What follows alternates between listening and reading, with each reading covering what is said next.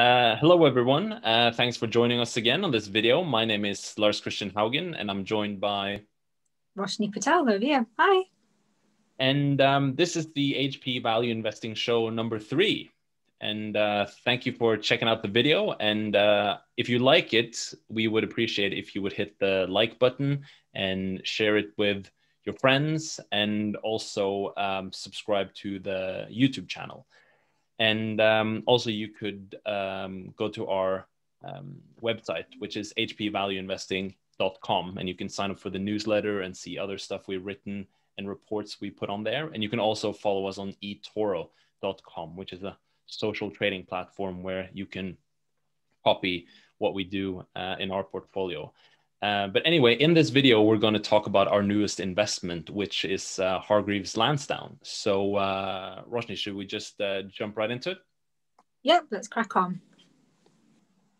As mentioned earlier, we're going to talk about Hargreaves Lansdown today, or HL. We'll start off by talking a little bit about the company. HL is an online investment platform where retail investors can buy shares and funds. They also offer savings accounts, pension accounts, and other products. Their revenues come from a number of places, but are not limited to charging fees for buying shares, charging fees for if you want to invest in funds, and interest earned on clients' money. Now, before we jump into the main analysis, we wanted to quickly point out that the PE ratio, price earnings, is almost at a historical low. If you look towards Jan 21 there, this is worth pointing out because it suggests that it might be a good time to invest in HL. And furthermore, we can see that the share price is almost back to where it was around 3.5 years ago. So we can see that the share price is now hitting around 1,500 in sterling. All right, shall we move on to business tenets then? Yeah, let's move on to business tenets. Firstly, we just want to mention that the company has a consistent operating history, which suggests that they have the potential to be consistent in the future as well. So we like to see a track record of consistency, because that suggests that they can keep doing that in the future. And then we like investing in stable, consistent businesses because they're easier to value. And what we can see here is an example of the consistency. So we have the net income here, which has been growing consistently over the last 15 years. And then we also have the return on equity, which is the black line, which we can see it's very high, first of all. And secondly, it's very consistent over the last year. So this is very good, first off. And then also mentioning some other points, HL has a very strong brand name, and it's the market leader in the direct-to-consumer investment platform market, and it has around 40% market share. And according to Platform, which is the consultancy that advises on this market, the biggest players in the space are able to offer services that are what they call demonstrably stronger than the rest. So what this basically means is that scale matters. And HL is the largest player, followed by Interactive Investor and Fidelity Personal Investing. And Platform says that in this market, scale is important because it enables companies to invest in its technology and customer service, which are two important aspects to staying competitive. And even big banks like Barclays are struggling to develop technology that can compete with Hargreaves Lansdown and the like, because they have a platform called Barclays Smart Investor. And we therefore believe that HL is in a strong competitive position due to its brand name and its scale, which positions it well for the long term. And now we're going to look at some industry analysis and the potential for future growth.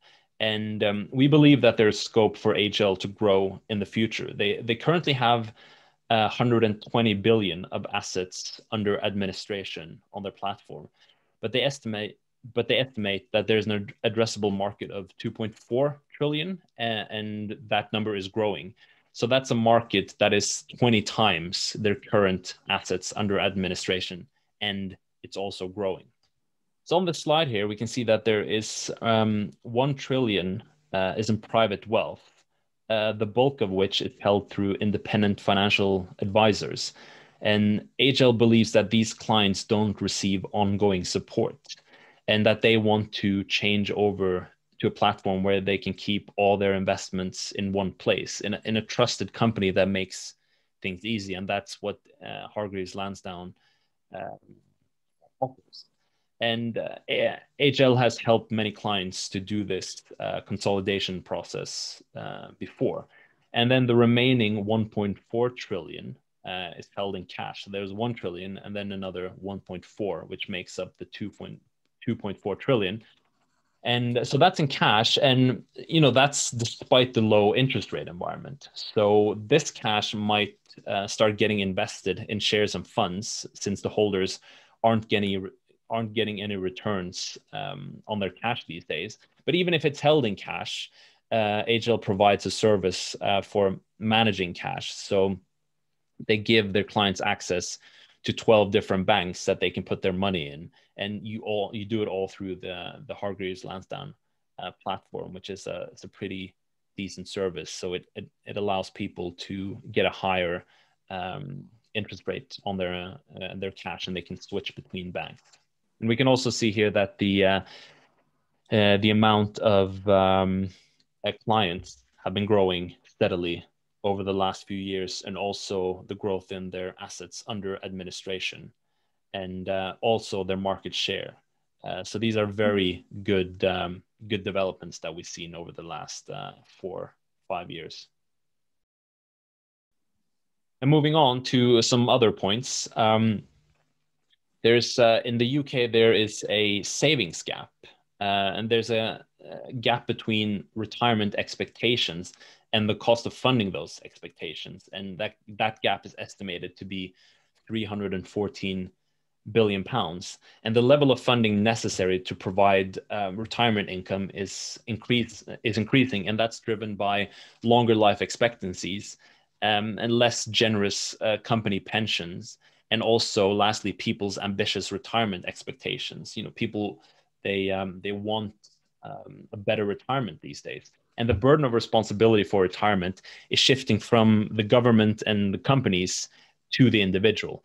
And this gap can't be closed without individuals taking ownership for self-provision, and without the use of without the use of long-term investments alongside cash savings. So this is obviously an opportunity for HL. And there's also, the demographics are changing a bit. There's a growing younger demographic. So from our personal observation, we can see that the industry is growing, especially with younger retail investors. We have friends who are coming to us who weren't interested in investments before, but now they're talking to us about investing in shares and funds. So we can see that that's happening, and it's becoming easier to participate because of all these platforms like Hargreaves Lansdown. And in these uncertain pandemic times, and the low interest rate environment, more young people are realizing that they need to take charge of their own finances.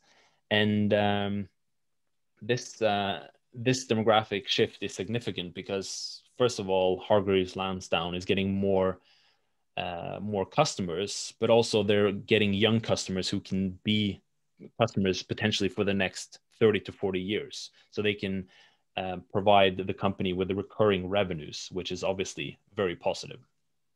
Right, let's move on to the management analysis. So in short, Hargreaves Lansdown is open about what the CEO and the CFO are paid, which shows that the company is candid. And we like that. This is a good sign. We want a company to be candid with its shareholders because it means that we can trust them. Another point worth mentioning is the Neil Woodford incident. Neil Woodford is a well-known investor in the UK and he used to be highly respected.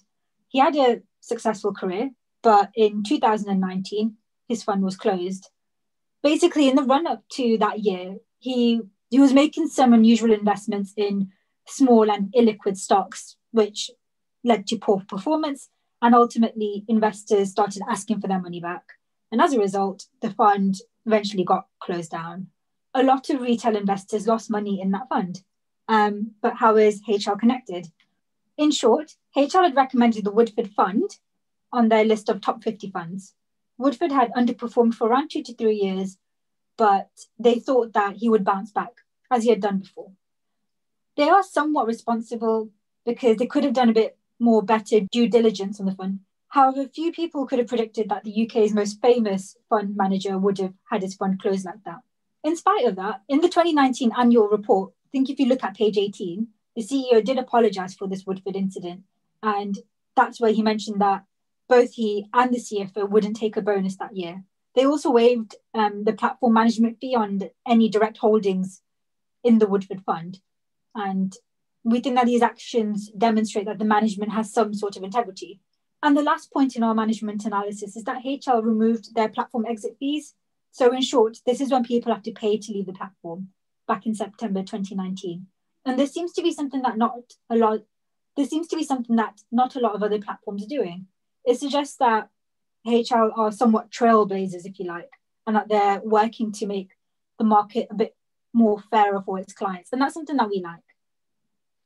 Yeah, and I think just last thing to mention is that this is just kind of few things that we pointed out that we wanted to pull out and show you to give you sort of a feeling of what the management is like. There are obviously way more points that we could mention, but we felt that these are 3 good examples to showcase that we believe that HL has a good management.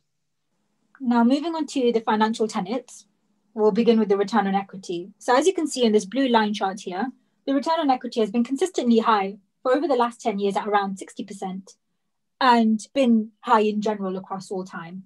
For us, we think this is an excellent return on equity history because it's on average much higher than most businesses. I mean, you can see it's around 60%, if not higher, across most years, which is great. Now, moving on to the free cash flow, we can see that the company is generating increasing amounts of free cash flow across the years. So free cash flow is, in short, the blue bar minus the black bar. The capex is negligible compared to the cash flow from operations. And this is great because it means that the capex will not eat into the free cash flow as the operations grow year on year. And our thoughts on this is fantastic. We like companies that are going to be generating cash, and HL has been consistently doing just that, as you can see with the bar, with the cash from operations bar growing and growing. And then finally, we're going to look at the profit margins. In short, we can see here that HL has pretty strong, if not excellent margins. You can see the gross margin represented by the blue line over there, at least over the last 5 years, is pretty steady above around about 80% plus. And then in a similar vein, operating and net income margins are not too far off. We're looking at around about 70, 60% respectively. But the point is they're consistent, they're high, and they're the sorts of, or to us at least, and they're the sorts of margins that we like to see. Okay, so let's move on to the valuation. I mean, for this one, we did what we usually do, which is discounted cash flow analysis. So just to explain it very simply without going into too much detail, we used a 10% growth rate we did it for the next 10 years, and then we also did it for the next 20 years. So we did 2 different scenarios, but we used a 2% terminal growth rate in both of those, and then a 10% discount rate. And basically what we came to was that the intrinsic value estimate of the share is about £13 to £18. And we bought shares at around £15 because we saw that the £15 number is basically in the middle of that fair value estimate. And we think that Hargreaves Lansdown is such a good business and that our downside is covered. So we felt that this was a good time to buy the shares. And also going back to the one of the first slides when we talked about the price to earnings ratio, we can see that that's almost at an historical low. So we thought that would be a good time to invest. And just one more thing I wanted to add here is, when you see a business that's good and that's strong, we like to think we're not all talk. So if we see a good business, we're going to invest. Yeah, that's correct. Yeah. All right. And then coming towards the end now, I just wanted to mention a few risks because there are obviously always risks with investing in companies, and Hargreaves Lansdown have their risks, and there's always the potential for something bad happening. And the first one is the competition. It's a very competitive market, and there's a low barrier to entry. There is a lot of companies offering investment platforms. However, even though there's a low barrier to entry, we would say that there is a high barrier to success, because as we mentioned earlier, scale matters, because if you have scale, you can invest in your technology and in your customer service. So although there is competition and low barriers to entry, Hargreaves Lansdown is the biggest player, and they're kind of protected by being that. But still, it's something that we need to take into account. And another thing is if there's a stock market crash. Now, obviously, there's always a risk of a stock market crash, no matter what stocks you're investing in. However, the point about Hargreaves Lansdown is that when the stock market is doing well, people want to invest. And if the stock market does poorly, people do not want to invest. So if we have a kind of very violent bear market, let's say in one of the coming years, then people could maybe lose interest in stocks. Like that's what happened after 1929. Like I think for the next decade to come, or 2 decades, people didn't want to invest in stocks because they'd been so burnt by the 1929 situation. And this could potentially happen again. I mean, you never know. We're not predicting a 1929 crash, but if there's something more serious coming, then that could have effect in many years to come. And then just the third thing we want to mention is that we used a 10% growth rate over the next 10 to 20 years. Now that's pretty high for normal companies, but Hargreaves Lansdown isn't a normal company. It's a high quality company.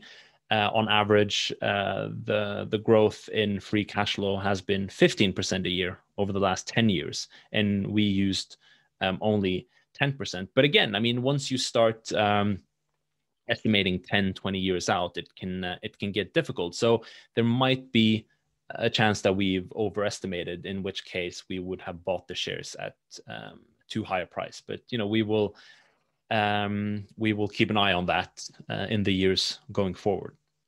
And now, just coming to the conclusion, we believe that Hargreaves Lansdown is a quality company trading at a reasonable price. They have several competitive advantages. One being the brand name and the size of the company, and they have excellent financials, and they're a market leader in a growing industry. And as we mentioned, we believe the fair value is about between 13 to 18 pounds per share, and we bought shares at around 15 pounds, and we plan to hold those for the long term. So yeah, that's kind of basically it. Rosh, do you have anything else to add, or anything you want to get off your chest?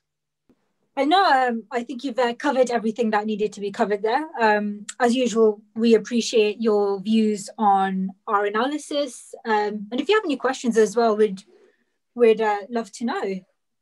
And I suppose, as mentioned at the beginning, if you like what you see, please like and subscribe.